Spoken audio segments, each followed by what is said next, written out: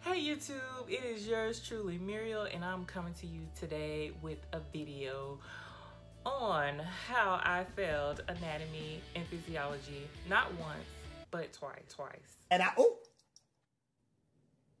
If this is something you're interested in, please keep watching.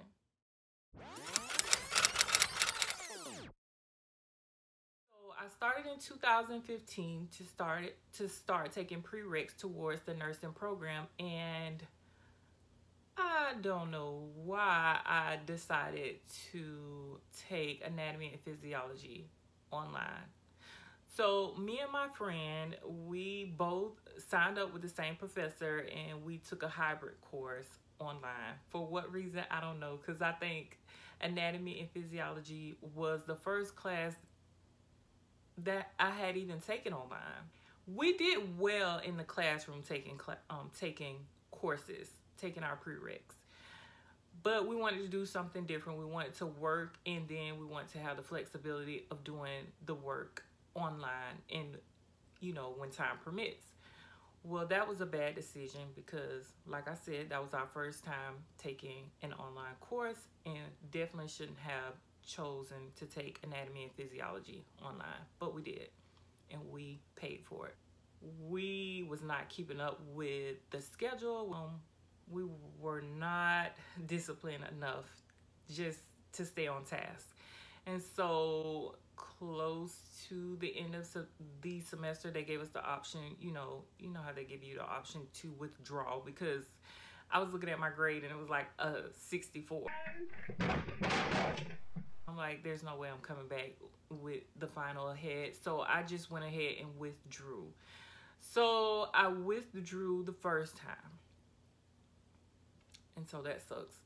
But the next time, me and my friend, we took it again. We were like, we're going to do it in the classroom. And we did it in the classroom. So the second time I took anatomy and physiology, me and my friend took it. We had a professor. She had a thick accent. I don't know. I think she was from Australia or somewhere, but she was so sweet and she knew her stuff. But this go around, I had a life-changing experience that just tore me apart. I'm not gonna get into it. But anyways, I had to move an hour away from where I was currently living at. So I was depressed. I was sad because of the life-changing experience. I'm a single mother, and I had to move an hour away, further away from the school that I was enrolled in, when I was literally 15 minutes away before. So now this is the second time I'm taking anatomy and physiology, and I had to move further away. And being a single parent, where I live at, there's no internet. I live out in the boondocks. And yeah, a lot of stuff hit me all at once. And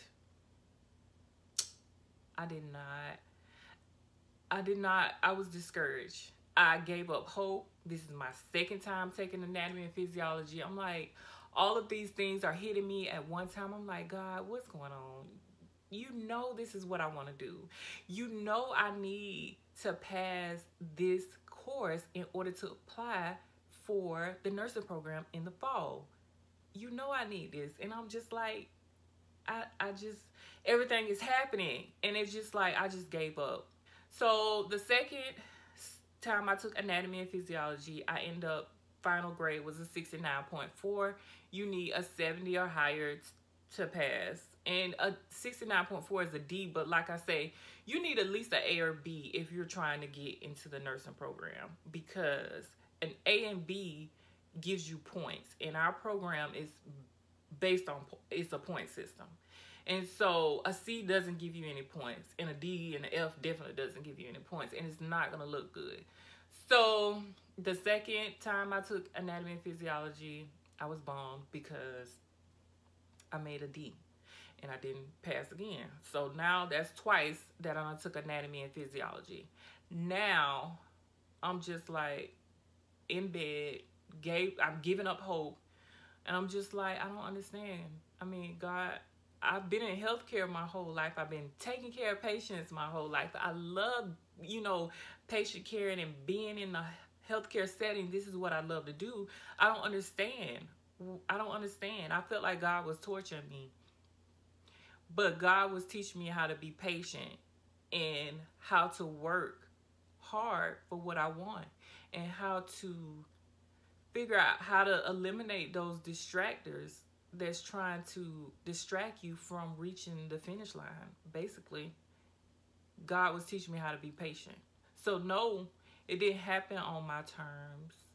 I didn't apply for the program when I wanted to apply for the program. I had to wait. I had to wait almost 6 months later.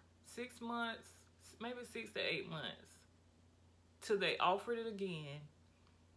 I had to pass it again and then enroll in AMP2 to apply for the program. So it took me I would say 6 to 8 months before I can apply for the nursing program. So the third time I end up taking anatomy and physiology. I took it with the previous professor that was from Australia or wherever she was from. I ended up taking her again, and she was so happy to see my face. I was so shamed. She was like, oh, I see some familiar faces. And I was just like in my seat, scooting down like, Lord, don't nobody look at me, because yes, this is my third time taking anatomy and physiology, and no, I don't feel like talking about it. So that's the attitude I had the first week. But after that, I was just like, yeah, y'all, this is my third time taking it. Yes. But when I tell you, nothing distracted me. Nothing distracted me. I made sure I had a good support system to help me with my children. I made sure that my work did not interfere with this schedule. I think this was the only course that I took this semester, and when I tell y'all, I gave it my all. I gave it my all. I was like, ain't no C's, nowhere, Lord.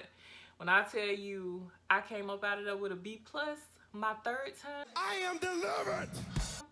And that was just by me being patient, me trusting God, persevering and not giving up, just standing firm and working hard. I knew this is what I want. God saw it in me that this is what I want, and he blessed me, honey. He blessed me. I am a living witness, honey. He blessed me. And I'm okay with that B+. I'm okay because I passed. And yeah, it took 3 times, and I'm not happy. I'm not proud of it. But you have to go through some things to appreciate the lesson. It does not rain forever. It does not rain forever. And trust me, when it's raining, just know that something great is growing within you. Just know that it's okay. Failure is not the end. You will succeed. You may hit rock bottom, but that's rock bottom. There's only one way up from rock bottom. So I just wanted to share that with you all today, because it was a challenge that I had to overcome. And then I end up enrolling into anatomy and physiology 2. And once you enroll in anatomy and physiology 2, you are able to apply for the nursing program. So I enrolled in anatomy and physiology 2 in August of 2018. I applied for the nursing program in August 2018. I found out I was accepted. This was my first time applying at this school. And this school is hard to get into, honey. So yes, when I tell you October 2018, I got an email saying that I was accepted in their ADN nursing, well, what is it? ASN? I'm sorry. I got a email saying that I was accepted in the ASN nursing program at the school that I had applied. This is my first time applying. So when I tell you that was God teaching me how to be patient, teaching me how to study, like, you know, making me work for it, not just handing it to me. I had to work for it. So I feel like everything that happened for a reason. I had to go through that, and I appreciate going through that. So I just wanted to share that with you all. So yes, that was my testimony. I failed anatomy and physiology twice. What I hope you all gain from this video is to never give up. Just because it looks bad right now doesn't mean it's going to be bad tomorrow, or it's going to be bad in 3 months or next year. The goal is to keep going, never give up. Eliminate your distractors and have a plan. Be focused. Prayer, include prayer in your life, in your daily living, and just never give up. Just never give up. I mean, if somebody would have told me when I failed A&P twice that I would be in a nursing program in 2019, I wouldn't have believed them, because what I saw at that point was a failure. But what I see now is a conqueror, is a winner. So don't ever give up. Don't ever base what you see off what it's going to be, because it's not going to be that. It is more. God has greatness for us. God is in the business of giving us beauty for ashes. If you all enjoyed this video, please give it a thumbs up. Do not forget to comment below, and don't forget to subscribe. Remember, love costs nothing, smiles are free, and a hug could save someone's life. So be encouraged.